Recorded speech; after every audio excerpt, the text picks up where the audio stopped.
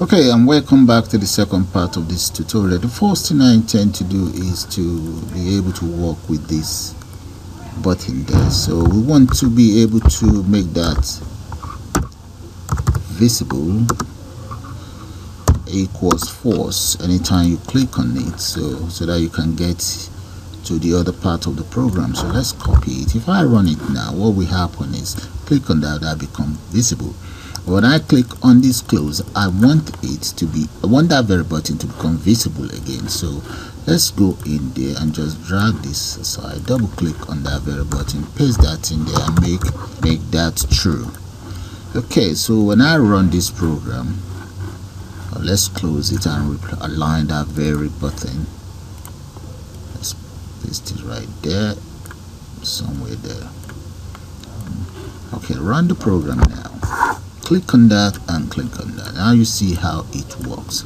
So the next thing for me to do is to then enter some data into this combo box. So let's do that now. Okay, the next thing now is to take care of this converter. So let's move this down. Just click on that and check out the name. That's CMD convert. So alright, CMD convert. Then we need to now go into the form, double click on the form, and where it says form initialize, let's look for that.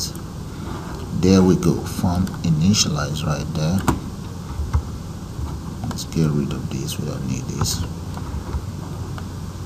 And right there, so form initialize, I'll enter CMD, undo that, CMD convert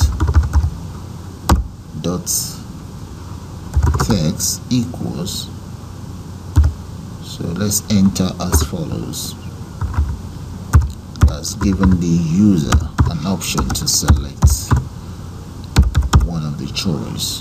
Okay, so we also need the CMD convert dot add item, and the first item I'll be adding, let's go for Brazil.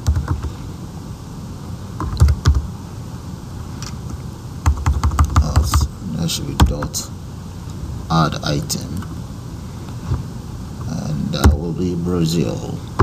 Okay, close that. Then might as well just copy this and just add the other.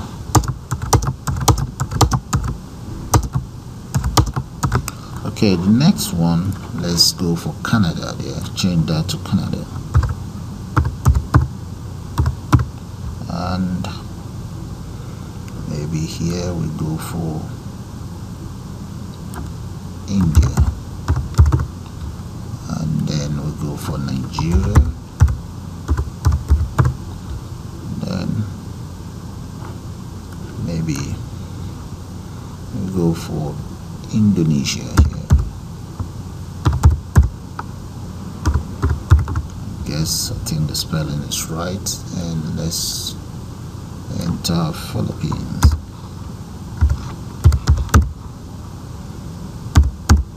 Yeah, I think I'm right. Then finally let's enter USA. So what will happen is when I run the program, all of this information will be displayed on my combo box. If I click on that, drop this down, you see I can just select any of those, and the next thing is just to write a code for me to be able to convert. So let's close that and move this up, double click on the converter button.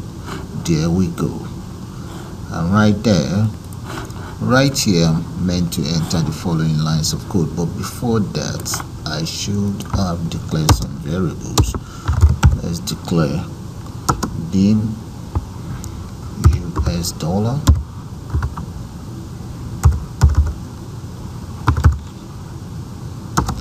as double. Now let's say dim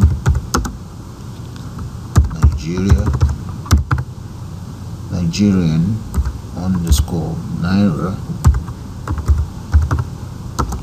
as double. Okay, So just enter the rest of the declaration. There they are. Now I have all my variables in place.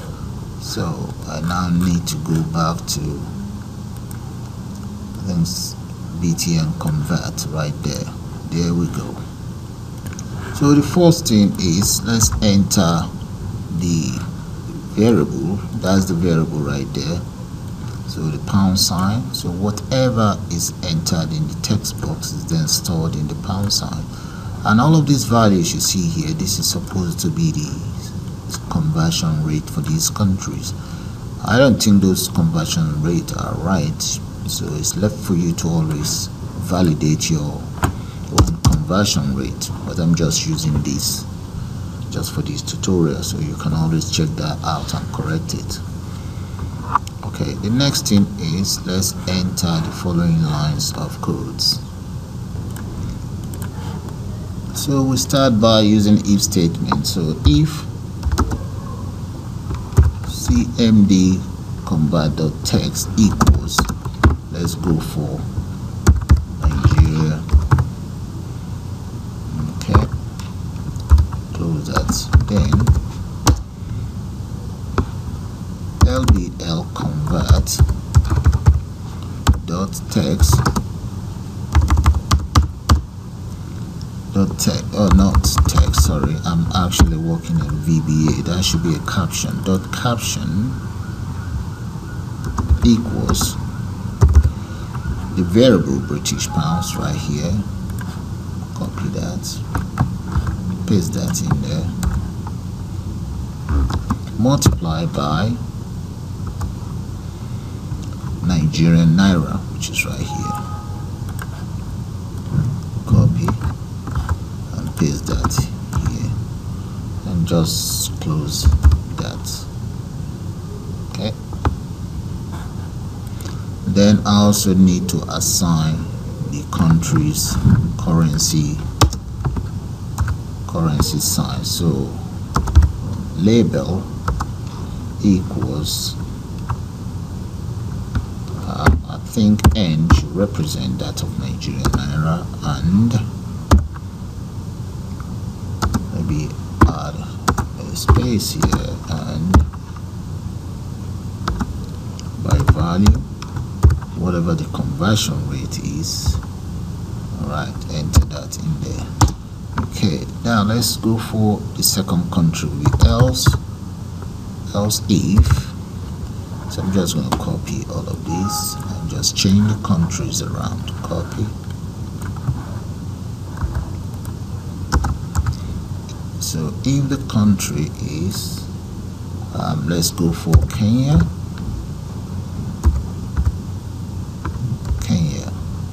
You have to make sure the spelling of the country is right. So in this case we have Kenyan shilling. So let's get that, copy that. Kenyan shilling, copy that, and just paste it right here. And that is Kenya taken care of. Let's separate that. I can just copy this as well, go for the other country. Paste the next country. Now let's go for the USA. We have $1 here. We have $1 here. Then we also have USA right there. Okay, the next country, maybe we should go for Canada. Maybe before that, we might as well end this so that we don't forget that. And right here, enter Canada right there.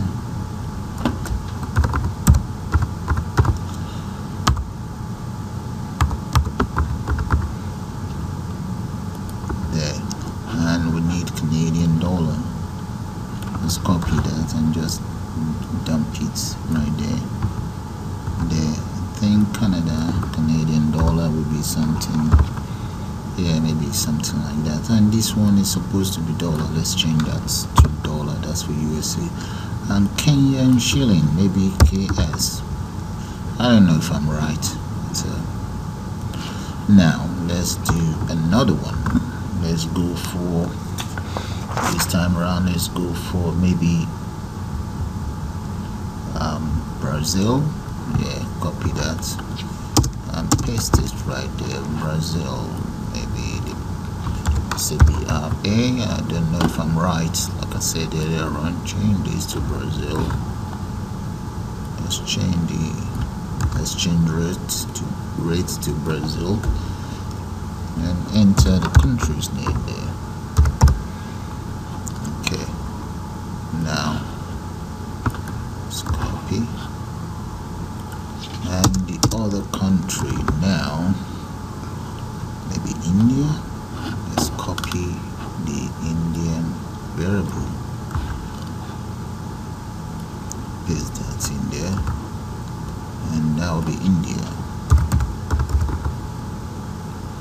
Okay, now the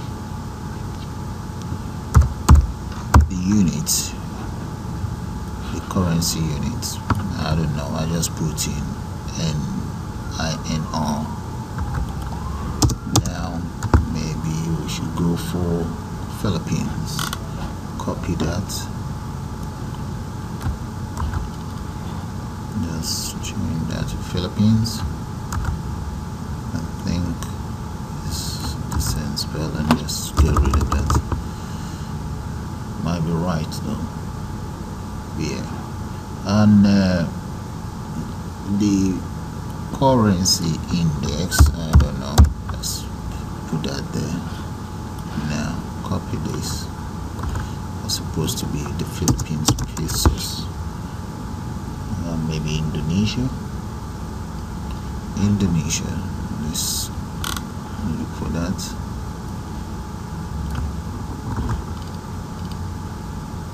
I think this might be the Indian one. Yeah, change that, and this one will be Indonesia here, and this is Indonesia as well,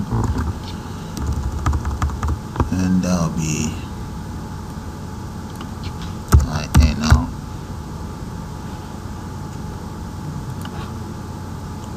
Or maybe INDR, something like that, and just leave this the way it is.